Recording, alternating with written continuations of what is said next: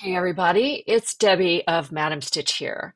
I'm popping in to tell you a little bit about the Rectangle Patchwork Granny Square. So this square, designed by Raffamusa Designs, is the second square in the 2024 Granny Stitch Sampler Blanket. The Rectangle Patchwork Granny Square, that's a mouthful, is a fun stash busting Afghan block pattern that combines granny stitch rectangles into a picturesque granny square. And that is straight from Raffamusa Designs website. All right, so I wanted to talk a little bit about the design features of this square so you had an idea of what you're looking at and getting into. So this pattern, first of all, is great for doing a little stash attack and making a dent in the pile of scraps and leftover yarn you might have. So as you do that, as you gather up your scraps, all worsted weight yarn, you can incorporate even more colors into your granny square. So there are 4 colors listed in this granny square, but you can use as many or as few as you want. So this square, just like the previous one, is a great option for larger projects because the final product turns out to be 12 inches square. You can use it for pillows. You can extend the border around it, make it a bigger square, use it for pillows. You can use it as a patchwork Afghan block in a larger blanket. You can use it in scarves. You could do all kinds of things with it. It's made up of separate components, so this is different from every other square that you're going to make in this sampler blanket. So what you do is you make rectangles of different sizes. You make a couple of squares, that sort of thing. 8 components, I believe, in total, and they're a combination of rectangles and squares.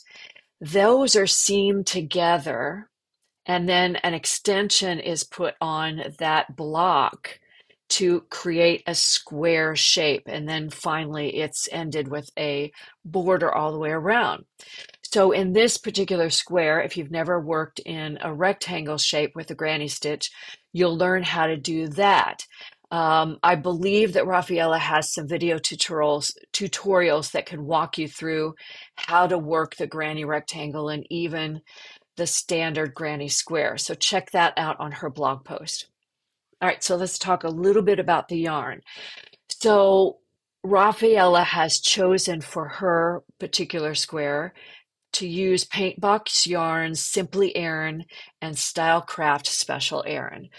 For the square that I did in the sampler blanket, because I was working with the larger picture, I used Paintbox Yarns Simply Aran and Wool Mix Aran.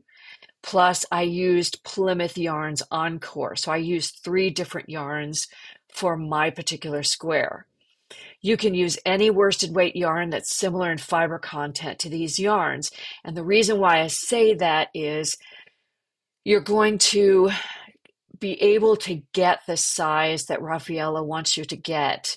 End up with a 12-inch square. If you use something with a fiber content that's a little stretchier, your square might be smaller. If you use something like cotton that has no stretch to it whatsoever, you have to be spot on with your gauge. There's no fudging with that. So you want to make sure that you have something that has some acrylic, some wool. It can have cotton in it, but just make sure that it's mixed with something else so it has a little bit of stretch.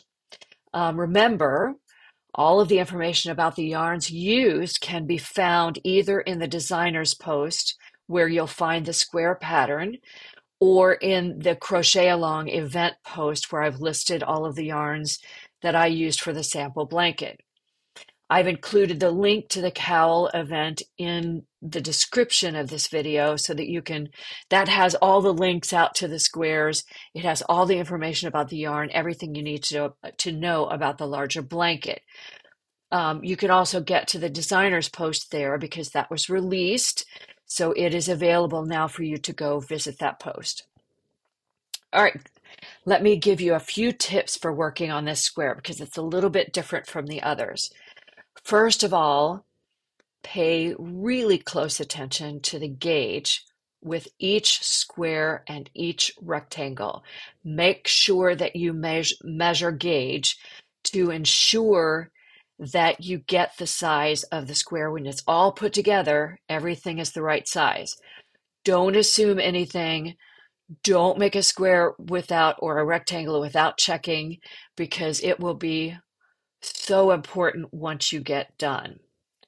Read through the entire pattern and make note of any sections or techniques or stitches or anything you might not understand. Raffaella has done a great job of including detailed information in her post, so just make sure that you read through the entire pattern before you start.